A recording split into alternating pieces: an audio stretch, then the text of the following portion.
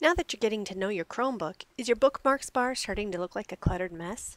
If so, this tutorial will help you to manage and even delete some of those old bookmarks.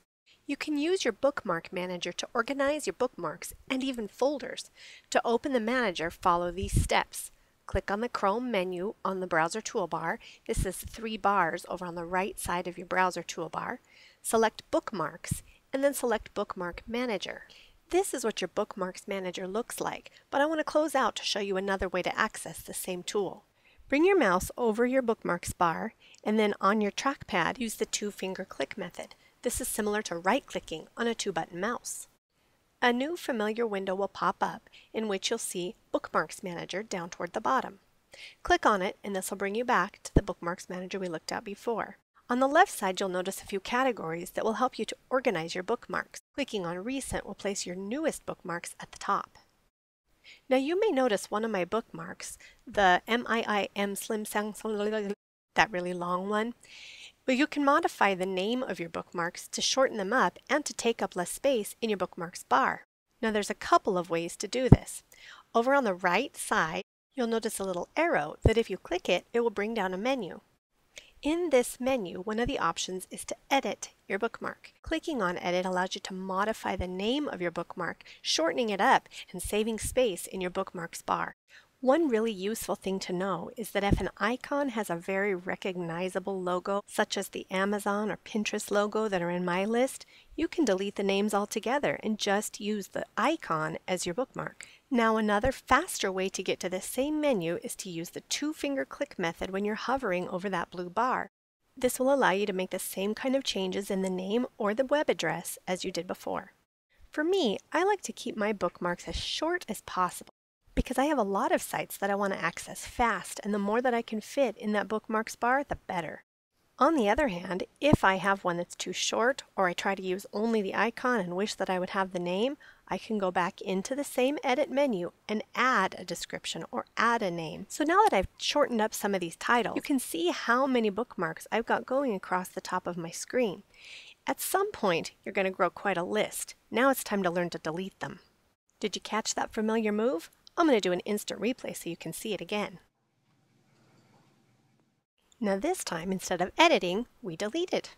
Of course, what kind of technology integration specialist would I be if I didn't show you more than one way? Here I'm going to go to one of my bookmarks that's already on my toolbar, use the 2-finger method to click it, and either edit it or delete it. Now, of course, I would never actually delete my calendar, but for demonstration purposes, I'll do it for you. Now I'm going to show you another way to organize your bookmarks. You can create folders in which common bookmarks can be grouped.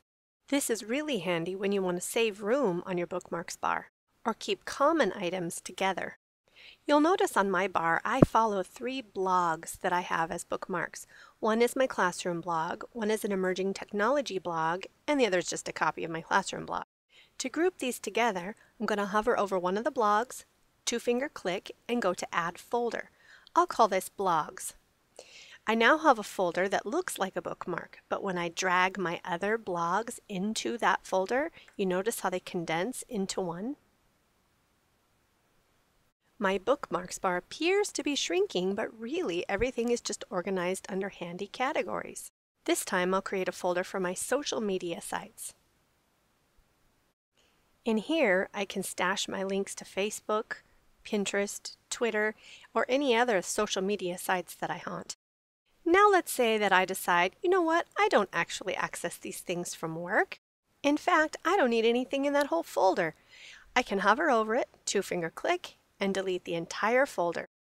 Now be careful with this one, because not only are you deleting the folder, but you're deleting everything in the folder. So now my links to Facebook and to Pinterest, poof! So now that I'm looking at my folders, I have one for personal items, in which the only thing in there is Weight Watchers, and my blogs. Now I remember that I had an extra copy of my classroom blogs in there, and I want to get rid of just that one. 2-finger click, delete, gone. Hopefully by now you're getting a good sense of how to organize and keep track of your bookmarks and how handy they can be. So be sure you bookmark and don't delete the bpstis.org site.